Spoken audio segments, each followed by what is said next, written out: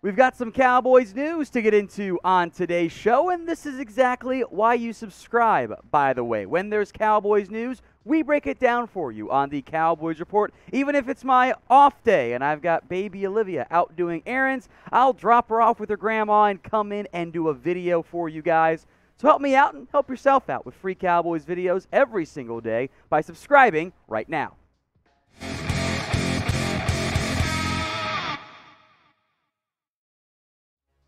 Tom Downey here for the Dallas Cowboys Report. The surprising news coming out of the NFL Combine for head coach Mike McCarthy. Dak Prescott underwent surgery recently, not for his throwing shoulder, not for the calf, not for the ankle. Instead, his non-throwing shoulder, a.k.a. his left shoulder. That news broken by McCarthy at the NFL Combine. McCarthy said it was a minor cleanup procedure. It's not going to impact his offseason. He's not going to miss any workout time.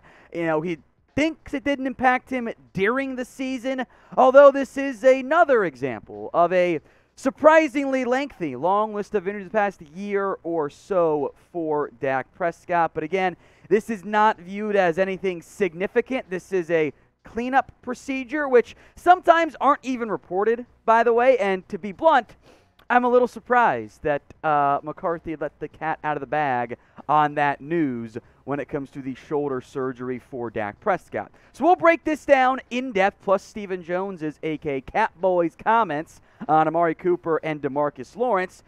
So what is your one-word reaction to the Dak Prescott surgery news? If you get the ad break here on YouTube, you know what? Go take advantage of it. While the ad plays, head down there and let me know. One word only. The Dak Prescott surgery news. My one word is surprising.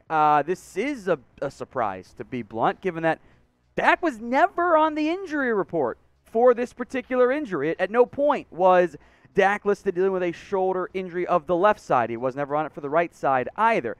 Dak's play did dip as the season went on. The entire offense's play dipped. The running game, the offensive line in particular, the receiving core. In total, it was a very productive statistical year for Dak Prescott, although I will make note, he is 0.2% away from having a nice year, completion percentage-wise. Didn't quite get it done from that perspective.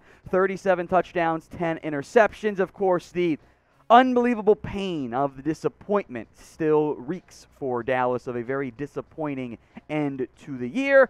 And it adds to another injury-filled year for Dak Prescott, who before this had never been injured. And the ankle injury he suffered in 2020 at the midway point of the year, not midway, but early on in the year against the Giants, a bit of a fluke injury, right? Then he has the right shoulder injury. Misses no game, misses no time, doesn't impact him whatsoever on the field, but it was an injury he dealt with, a bit of a use injury from throwing the football as much as possible while he couldn't move that left ankle during the offseason and preseason. Then the calf strain pops up, costs him a singular game, maybe linked to the ankle issue, and then doesn't play great down the stretch. He has continued to say the calf was not an issue for him. The ankle was not an issue for him during the season, but apparently he wanted to get this left shoulder cleanup, which I would say is probably the result of a previous older injury. Again, doesn't really impact him on the field. This is not a Baker Mayfield type of injury being described as cleanup. That happens somewhat frequently throughout the offseason of, hey, I got this little minor bump and bruise. Let's get it cleaned up and taken care of. And in theory, this will then lead to a fresh offseason of no more injuries for Dak Prescott. So what is your level of concern when it comes to Dak's recent injury history? Before this year and before the ankle injury, that guy didn't miss snaps. He's only missed one game since the ankle, which maybe would have been two if it hadn't been the bye week. So be honest with me. Level of concern over Dak Prescott's injury. Scale it 1 to 10.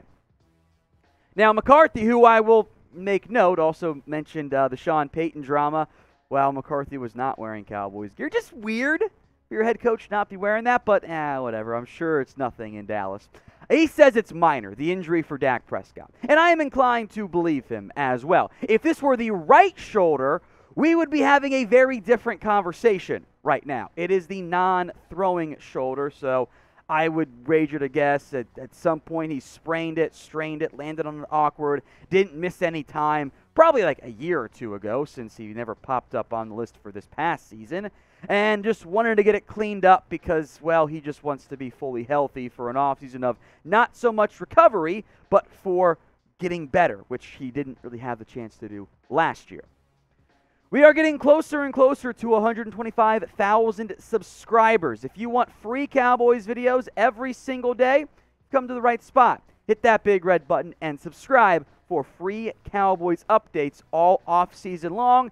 I am curious to see what more news and rumors come out of the Combine, given that the Joneses and McCarthy and other key members of the organization are down in Indy for this week's Combine. Speaking of other stuff coming out, let's talk about Stephen Jones, Catboy, on the futures of Amari Cooper and DeMarcus Lawrence, and it's not really great. Here's what Stephen Jones had to say. I will make note this was pretty much a no news update from Stephen, but there are some things that are worth discussing. Stephen, when directly asked about Amari Cooper's future, it's too early for me to address yet. We're continuing to have conversations. A lot of things affect that in terms of we're obviously been so fortunate to have those great receivers on our roster, and obviously that's hard to keep doing under a salary cap.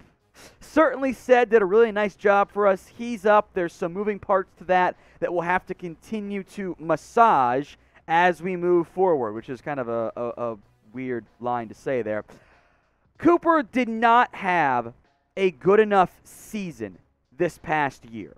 His numbers dipped. I would look to the scheme of run mesh one time with Amari Cooper and CeeDee Lamb. Just run it once when teams are doing two deep safeties on you. Throw it 5 yards downfield. Let them go after the catch. That play wasn't used. It doesn't make any sense to me at all. But what Steven did allude to is that the Cowboys have several big free agents at the wide receiver position.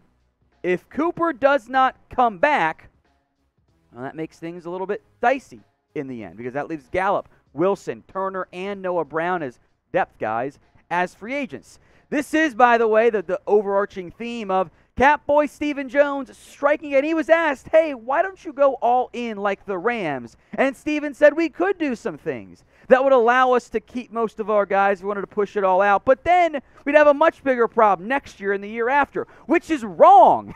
It's not true. People accuse the Cowboys of not wanting to win football games. I don't believe that's the case. I think their philosophy's wrong, though. They want to keep the window open for as long as possible. They don't want to have any bad contracts. What ends up happening is that Stephen Jones is so committed to winning the deal that they don't pay players immediately, and then they get screwed by their own guys because the cost goes up. It's happened with all of the contracts they've done. Amari Cooper got $20 million per year because he took less from Washington. Dallas let their number one receiver hit the open market and drove up the cost for him. DeMarcus Lawrence got franchise tagged twice, and then he got paid. Now, he didn't play on the second tag, but his cost went up.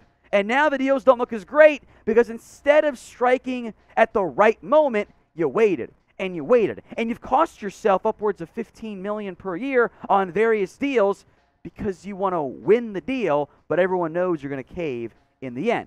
Now, Stephen was also asked about DeMarcus Lawrence. Same thing. I mean, we go through every player on our roster. I know you guys want to make target guys that you may be looking at, and usually those are the guys who are making a lot of money. Side note, get out of here, Stephen, for trying to blame us for looking at various players when you left the door open for this. And so that's what comes with making money. Unfortunately, is there value there? And certainly we'll work through that. We're talking about two great football players in DeMarcus Lawrence and Amari Cooper. I hold them up here in terms of what we think about them. But we also have to put the full 53-man roster together. Once again, there's the talk of pie, even though what you should be doing, especially in the case of Amari Cooper, is push money down the road. Why get worse? Now, if you're worried about DeMarcus Lawrence's injuries, I understand that. That's actually my number one concern right now with Tank. When he's been out there, he has been immensely impactful. He's a better football player right now than Randy Gregory.